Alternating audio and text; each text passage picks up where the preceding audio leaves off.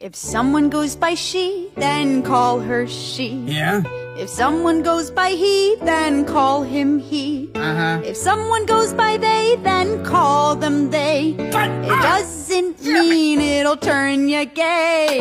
If you went by she and someone called you he, wouldn't you be annoyed? And if you went by he but someone called you she, wouldn't you try and convince them that you're a boy? I kicked their It's not a ass! youth trend, it's people's lives that have always been affected and disenfranchised. Doesn't matter what you think you see, it's basic human empathy. Okay, boomers, let's try it together.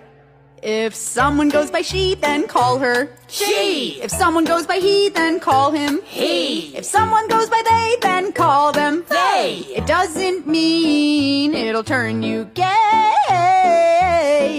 It doesn't mean it'll turn you gay.